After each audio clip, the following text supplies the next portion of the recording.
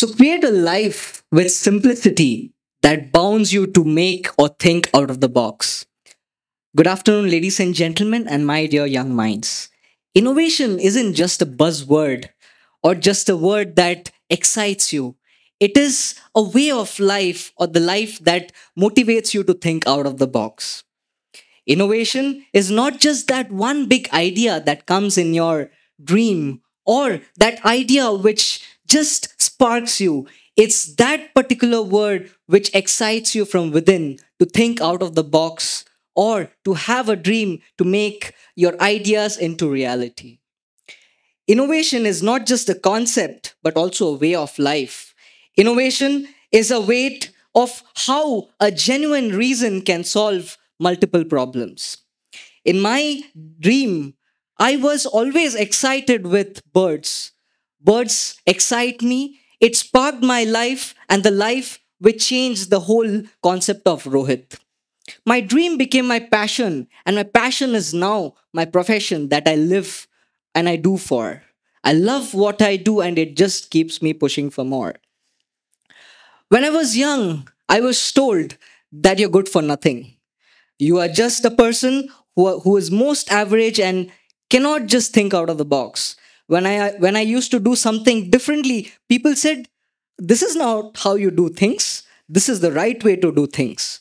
Whenever I tried thinking out of the box, I was told that if you do such things, you'll never come up in life.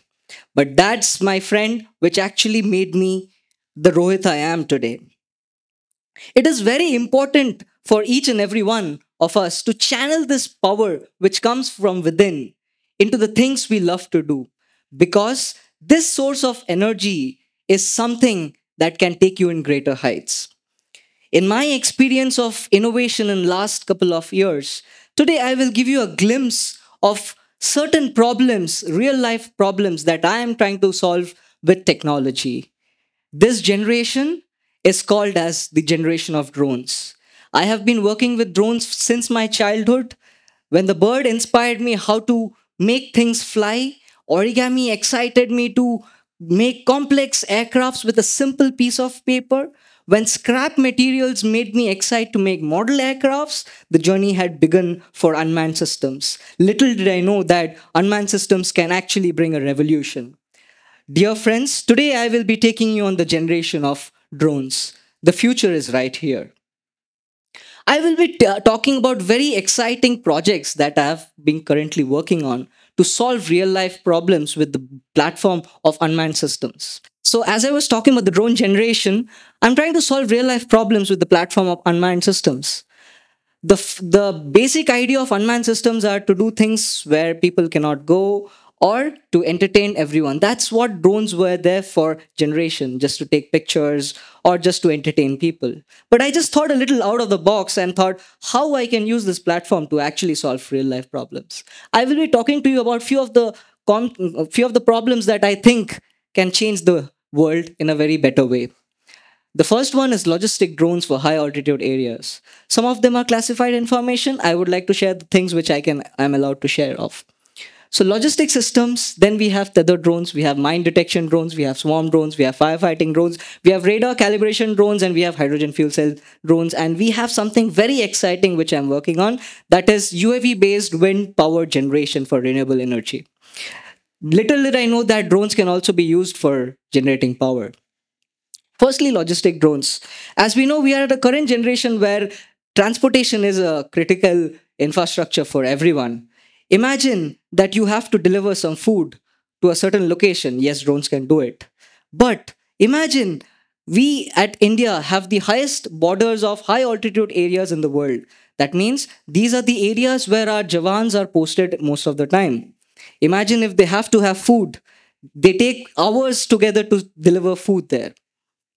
This is the current present challenges that the armed forces are facing to transport about 10 kilometers of distance. It takes 8 to 10 hours, and they use something called animal mules to transport the food, logistics, whatnot.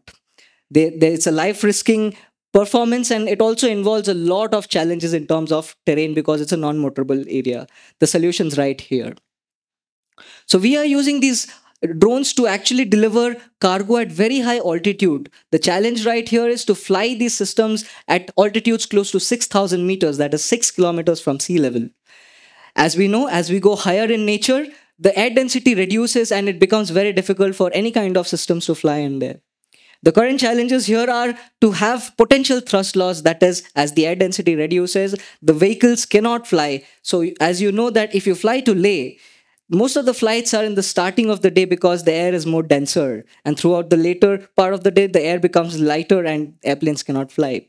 So that is a challenge which was put to me saying that, Rohit, can you make a system that can fly at 6,000 meters and can help our Jawans? And here's a solution that we have. A bee or a mother bee which actually is being followed by rest of the crowd. But here you can see how drones are actually working in clusters and non-synced performance. And they can also do equivalence behavior in terms of physics. That means they can work as a group or they can work independently and come together in a cluster. This will help us do a lot of applications in terms of mapping, surveillance, and also construction building. Imagine you have huge cranes taking up all the weight. You can have smaller drones do the same kind of thing. So these are the kind of solutions that will help us make our future much more effective, efficient, and also, give you a lot of wings to solve real life problems. Here you can see a pattern flying that is happening where the drones are maneuvering in various patterns to do very critical application. Here it is desynchronizing and again coming back to a synchronous performance. With this, I would like to, give all of you a certain hack that I have been following throughout my life. How these hacks can actually help you think out of the box. The first hack that I would give you is how our human mind actually works. Throughout the evolution of humans, we humans don't do anything unless we get a reward. Unless we see a reward at end of the journey, we never do things the way we want to do. We somehow get lost in the journey. Let me give you an example. If today one of my friend comes and tells me that, Rohit, this is a field and you take 10 rounds of this field, I'll give you a 10 rupee note. I will take a moment and think, should I actually do it? Is it really worth it? But imagine if my girlfriend's father comes and tells me, Rohit, run 10 rounds of this field, I will get you married to her. I will do 100 rounds, I will not do 10 rounds. For me, that reward is very big. So my friends, always when you think about something, try to see how you can reward yourself. Because if you reward yourself, your mind starts functioning in a different way. And if you can condition your mind this way, I think no one can stop you. So every time I tried to fail, I used to push myself telling that, you know what, it's okay, let's try it again. And then the adrenaline that pumps in me saying that this is not the end, that is the energy you need to push forward.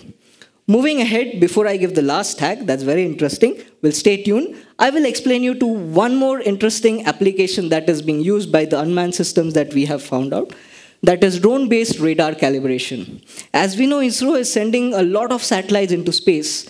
But behind the screen, there are these high-frequency radars or transponders which have to be constantly calibrated when every satellite has been pushed off. Generally, these radars have been calibrated with very old-fashioned concept called aerostats. So basically, an aerostat is sent with a sensor, and then the sensors are calibrated with this particular performance. But these aerostats do not have any control. They are free-flying objects. Once lifted off, they can fly away. They cannot be positioned in the specific orientation as required. Hence, a lot of the effort of calibration takes away, and you'll have to draw multiple, experiments to calibrate them. Then I thought of something different. I said, wow, I just have to hover in one particular location. Why not use a drone and try it out? Now, the current scenario, we have presented this, of course, to ISRO and also a lot of other organizations who are related to space. We are calibrating their radars and their transponders with drones. So a drone can actually fly in a very complex pattern and can fly in various directions. You can see the first picture here, how the dishes are being calibrated with just hovering. And the drone has a blessing to fly at very high altitudes and also can be hovering at one particular instance for a very long time. And it makes your work very easy, and the efficiency that you receive at the end is tremendous. Before I go to this interesting topic, which is again, people thought this is never going to happen, but yes, there is a reality which is coming in. The third hack which I want to give you all is when you do something, you have goals set in your mind. At times we set goals which we think are possible, but we sometimes get lost in the journey. I would say, remove these end goals and make milestones for the final goal. Every time you finish a milestone, the kind of happiness you get is pumping you to the next milestone. So when you have an end goal, that goal should be all your small milestones. Because if you set a milestone which is 5 years from now, there is a chance that you might get lost in this journey. But if you set milestones of every small instance and then combine them together, I think nothing can stop you. The fourth hack which I will tell you how you can condition your mind.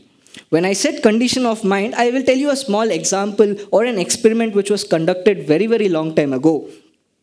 So a doctor and a psychologist performed this experiment with a very young baby. So they made the baby sit and they introduced the baby with a doll. So every time when the doll was introduced to the baby started smiling or it was happy. The first time when the doll was introduced, the baby started smiling. The second time when the baby saw the doll, it started smiling. The third time also the baby started smiling. But the fourth time, what the doctor did is when he introduced the doll, he made a very loud, explosive noise. The baby started crying. Then the doctor repeated this for many times, and every time when the doll was introduced, the baby started crying because of the loud explosion. For the 26th time, it did the same. At the 27th time, the doctor didn't make the sound, but just introduced the baby with the doll, the baby still cried. So this shows how our human mind gets conditioned to the environment. So my friends, if you can condition your mind this way, just think, what can you not do? So condition of mind is a very important thing for innovation because there is a journey where people will still pull you down for various reasons, but you have to come up again. The goal here is to reward yourself, condition your mind, and never give up with milestones. So this is a very interesting concept which I have been working for last couple of months, which is UAV-based renewable source of energy. As we know, as the world is going ahead into the future, we are coming in an extension with, sources of energy, and we are trying to find other ways of renewable energy. So this is a very interesting concept where a drone is used to generate power. Firstly, we are using the help of wind. Wind generation is the concept here, but how does it help or how does it work? We have seen conventional turbines in nature. The turbines are actually, rotated with an armature with the flow of wind, and that in turn creates energy. Here what we are doing is we have a special made UAV which can fly at very high altitudes, because as we understand, as we go higher, the wind speed is much stronger, and that can actually enhance a lot of energy platform. But the turbines that we have, or the windmills that we have, cannot reach those altitudes for certain reason. So here the concept is the vehicle flies constantly. So this is a glider as such. So the glider always flies against the wind. So every time the glider is introduced against the wind, the glider starts climbing in altitude, and you can see there is a tug which is installed with the ground-based generator, and every time the glider keeps going up, the tug is pulled and autonomously energy is created. And this particular platform doesn't need heavy infrastructure. It can be just a small turbine, can be installed anywhere. The main concept here is it can be a free-flowing energy, and again, it's a fully autonomous system. The UAV flies in specific patterns. That means after it goes to the maximum altitude of hundreds of meters, it can again fly down, and this process can be regenerated multiple times. And there is no end for it. Because as higher you go, the strength is much higher and the armature will keep generating power. So this, my friend, is a very unique concept for power generation, which is, I think, it will change the future and it will give new wings to renewable source of energy. Before I go to the last slide of mine, every complex things come from simple ideas. That was the starting of my talk.